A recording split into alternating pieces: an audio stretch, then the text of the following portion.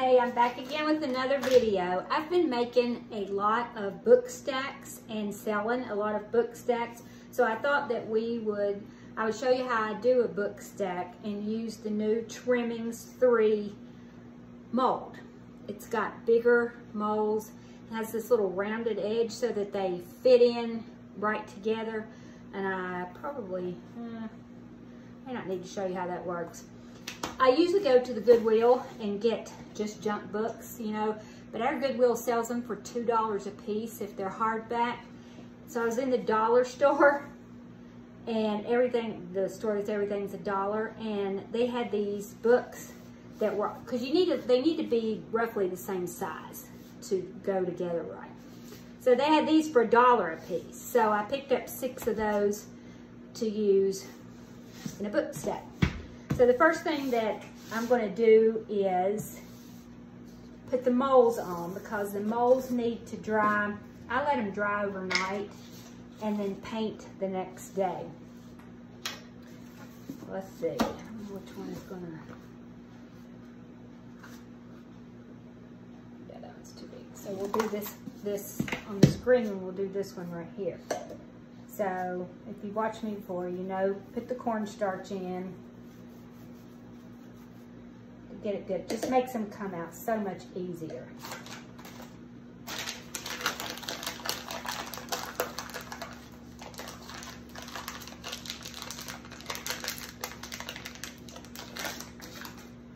So I get out a piece and I work it just a little bit in my hands and then kind of just smush it together like this. And so then I kind of roll it out like a big snake, just like you were playing Play-Doh in kindergarten. I play Play-Doh lots of times with my grandchildren, so I have lots of experience doing this. And then you push it down in the mold.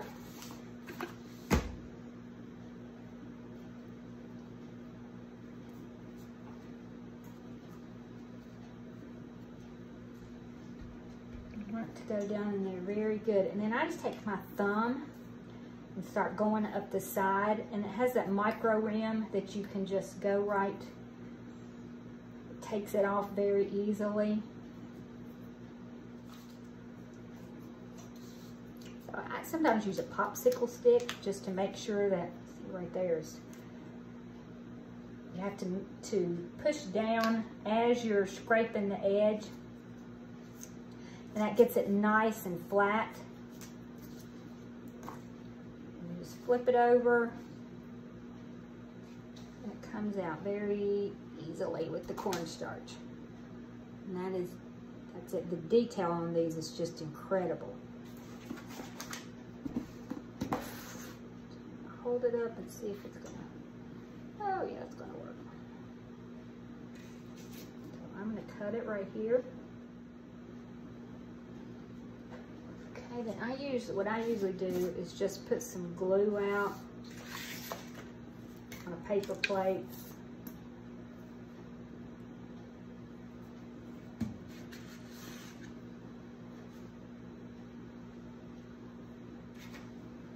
I take an old paintbrush or a artist brush, something like that. You want to make sure you get it on the very edges so that it will stay down good. A lot of times I just use my fingers.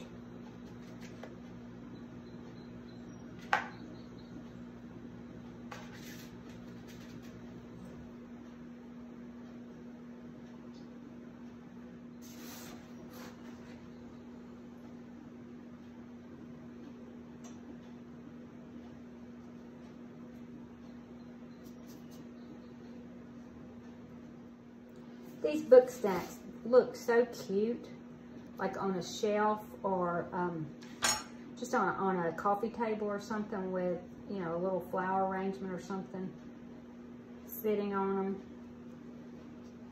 And I've sold a bunch of them. Okay, so I'll let this one dry.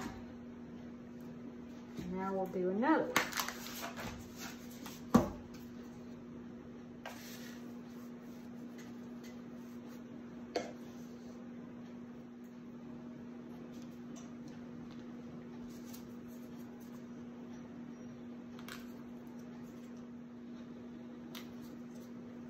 You need the back nice and flat That way, excuse me, that way it glues on really well.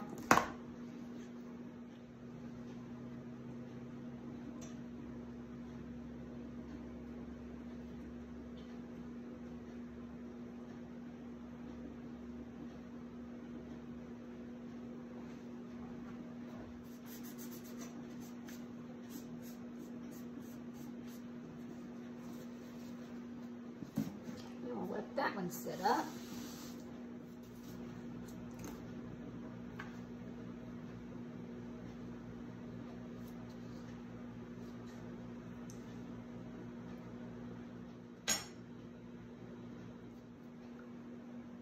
Okay, so now I want to put on the top book a keyhole and a little key. So I've got the lock and key IOD mold, which is another one that I use all the time. And I'm just going to put this in here.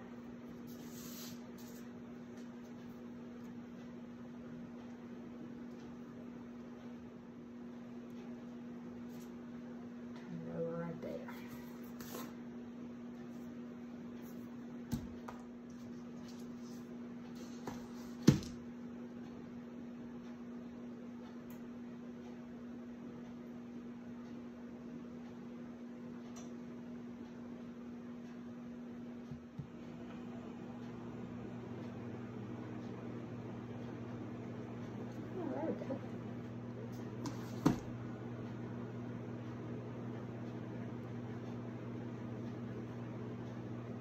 Okay, so I will let these dry tonight, and then I will come back tomorrow and I'm just gonna straighten it out right there, just a little bit. And we will paint them and age them, and I will show you how that I put them together. Hey, okay, so it's been overnight and they have dried really well, and you can see the bindings on the book. It's cracked here, cracked a little bit there, cracked. I like that because it just makes it look old. And after we paint it and we put the dark wax on it, the dark wax will settle down into those cracks and look really, really pretty. So now we're going to paint the books, and I'm going to start with the bottom one. I found that the easiest way that I do this, rather than get out tons of paint and try to mix colors, is I just put some of the paint that I'm going to do the bottom book on here, and then I'm going to also, for the second book, get out a little bit of just white. And I've got Farm Fresh and Vintage Linen from DIY Paint, and I'm just going to add a little bit right there right now. In the first book, we're going to paint in this color, the straight Farm Fresh. I'm getting down in these little cracks and crevices. I sometimes get a little tiny brush to do it, because you would think that with the dark wax that it would go in and fill up the little holes. It does. For some reason it doesn't. You can see the white. So you really kind of have to work it to get it down in there.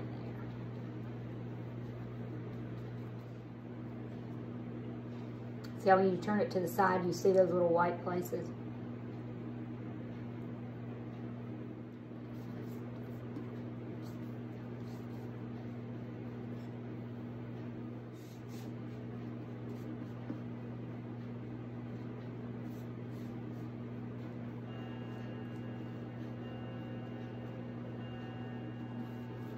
You see this little ledge right here? I usually try to just go very easily along that ledge and get a little bit of paint on that anyway.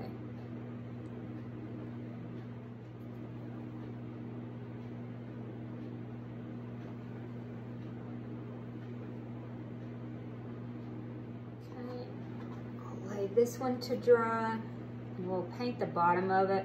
I'll have to come back and do that. Okay, so for the next one, grab a water bottle.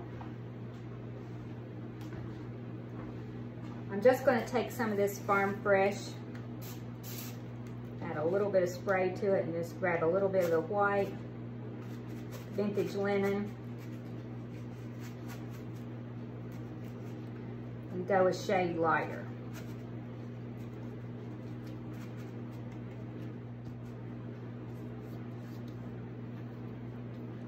This DIY paint covers really, really well. It's highly pigmented, and sometimes you only have to do one coat, but on the darker books, on something you're trying to cover up with the white, you know, I usually try to do 2 coats.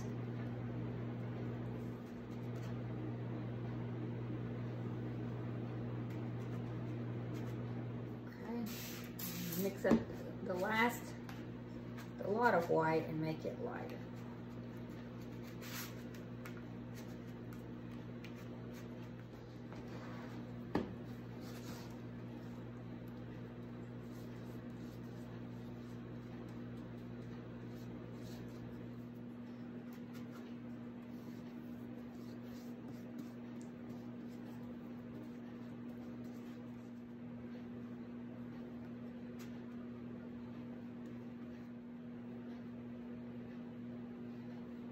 Okay, so now we're going to let all these dry really well, and then I'm going to come back and put probably a coat on the bottom of the book.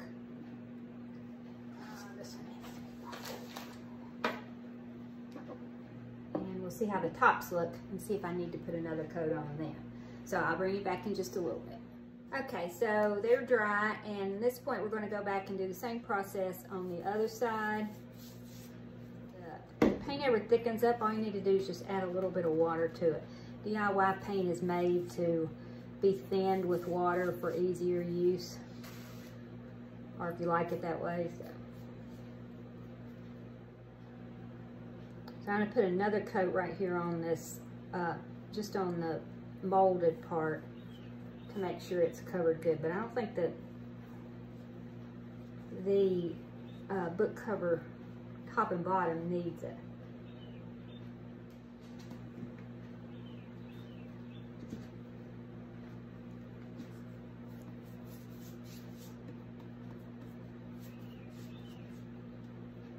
In this book, you're not really going to see the top and bottom of the book because it's going to be sandwiched between the other two. And I do hot glue them together. I don't think if you took the string off of them, because I do wrap them with, I don't know what that string's called. Anyway, I'll show you. But I wrap them with that, and I don't think they'd stay together if you took the string off, but at least it keeps them stable.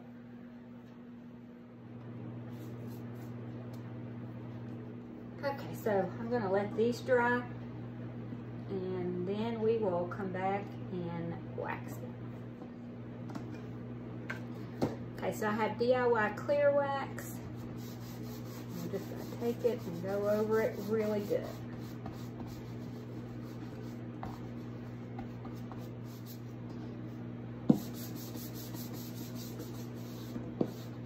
And I don't worry too much about getting great wax coverage on the outsides of these books. I think they're going to wear fine, and only the bottom and the top will be seen anyway.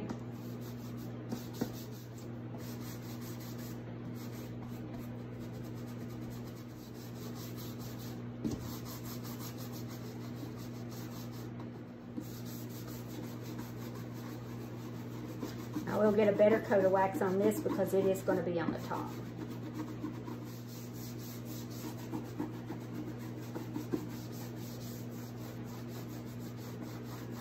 Okay, start back with the bottom one again, and this time we're going to do dark wax. So I have my little paintbrush that I'm going to be using. Now I'm just going to dip it in here because I've got a good coat of the clear on it. And then I'm just going to go in like this, trying to get down in all the nooks, the crannies, the parts of the mold.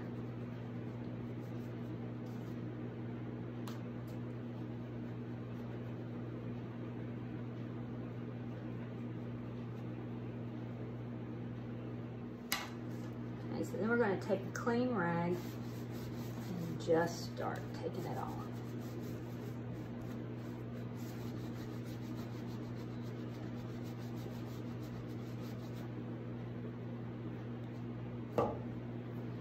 You need to put a little bit of clear on to take off. Act like an eraser, you can do that.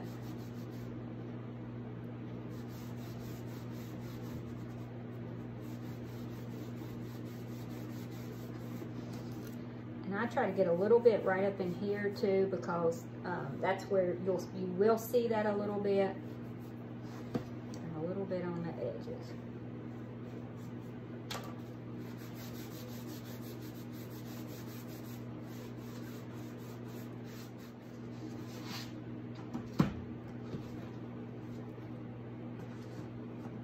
Okay, book 2. Just going to do the same thing.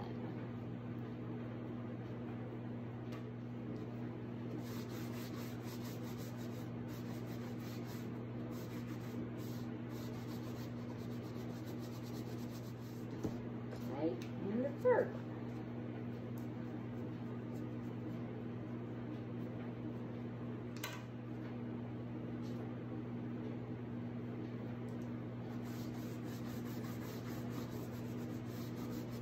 I love just wiping off the dark wax and watching it come back and all the dark wax getting down in it just really makes those molds just pop.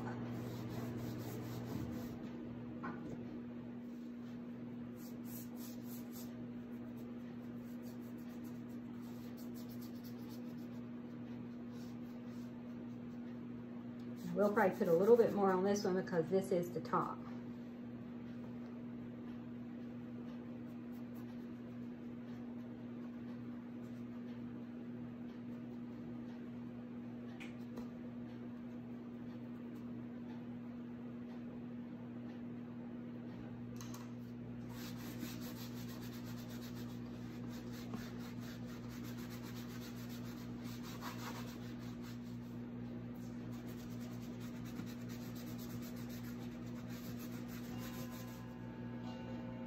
It makes the books look like they've just been on a shelf for a lot of years, and that's just really striking to me.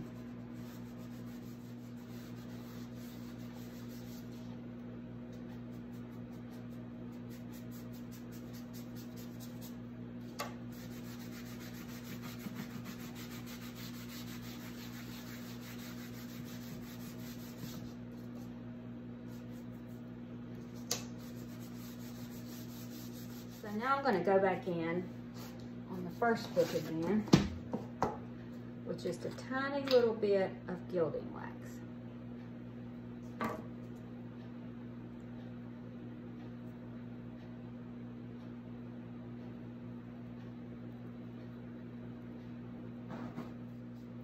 And this you can just do to your discretion. If you like it, or if you don't like it, you know, you can put more or less, or if you get too much, you can take it off with some clear wax.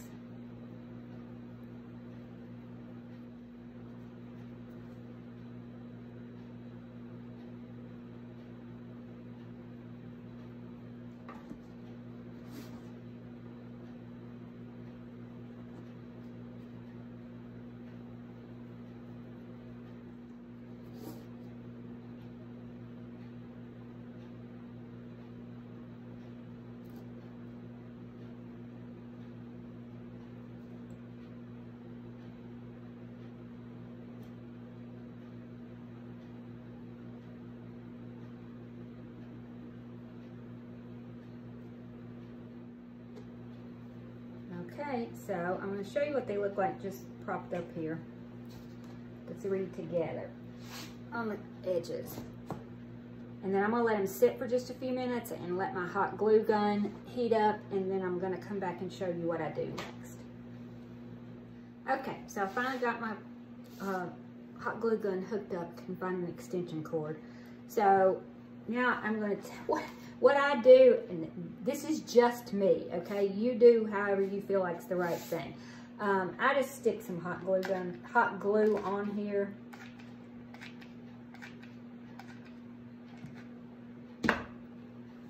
And then I take the next book and I line up the front as best I can and just sit it down on there.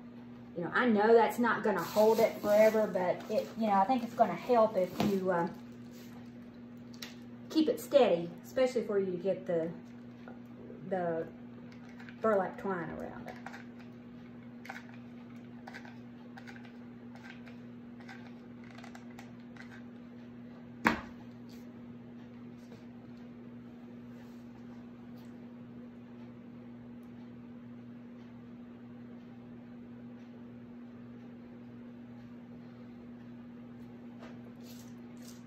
Okay, so this is what I use to wrap around it.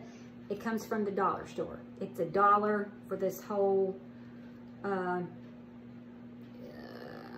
don't think it says how many yards it is. It lasts a long time. I've made a lot of book stacks, and I don't know that I've used one whole thing yet. So what I do is just pull some out, find the end, curly.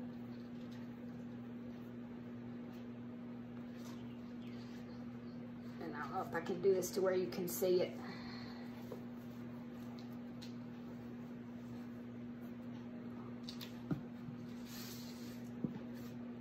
Okay, let's try this way.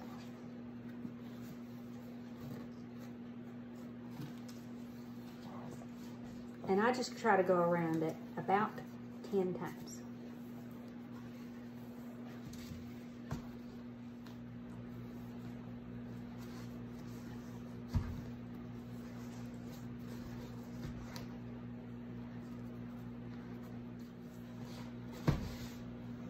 All right, that's gonna do.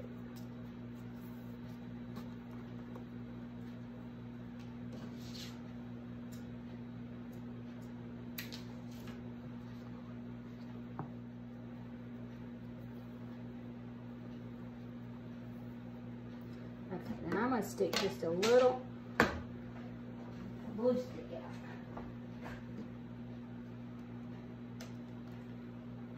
Stick of glue under there to hold this in place. Okay, I like to put a little greenery on top of them. So this little greenery pieces comes from a big long, you can see it, it's what's left of it.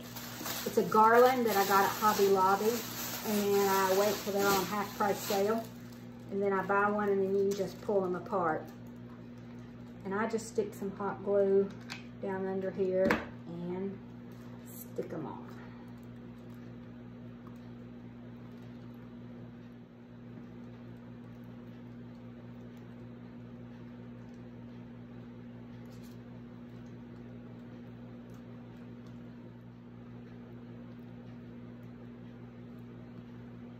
Okay, then I just tie a bow in it. So that's the finished product, if you can see on the top and on the sides. So we sell all these products, all the molds, the trimmings, the paint, on our website at thepaintedsisters.com. And if you need anything, please let us know. We'd love to help you. Also, if you would subscribe to our channel and leave me a comment, hit the like button, we really would appreciate it. Thank you. Talk to you.